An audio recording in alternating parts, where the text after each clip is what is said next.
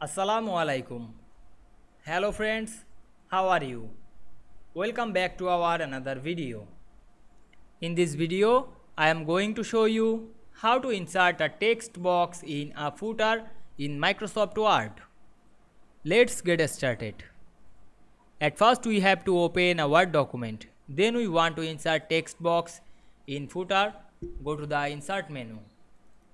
Then click footer drop down menu and choose blank footer. Then go back the insert menu, then click text box option, then choose a text box. Now we can see here we add a text box on the footer. Then resize the text box.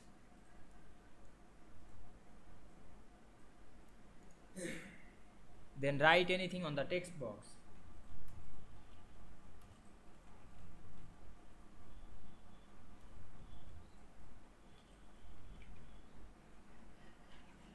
Then go to the design menu and click close header and footer.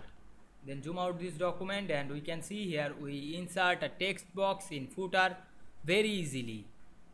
I hope you enjoyed the video. Please like, comment, share and subscribe my channel. Thanks for watching.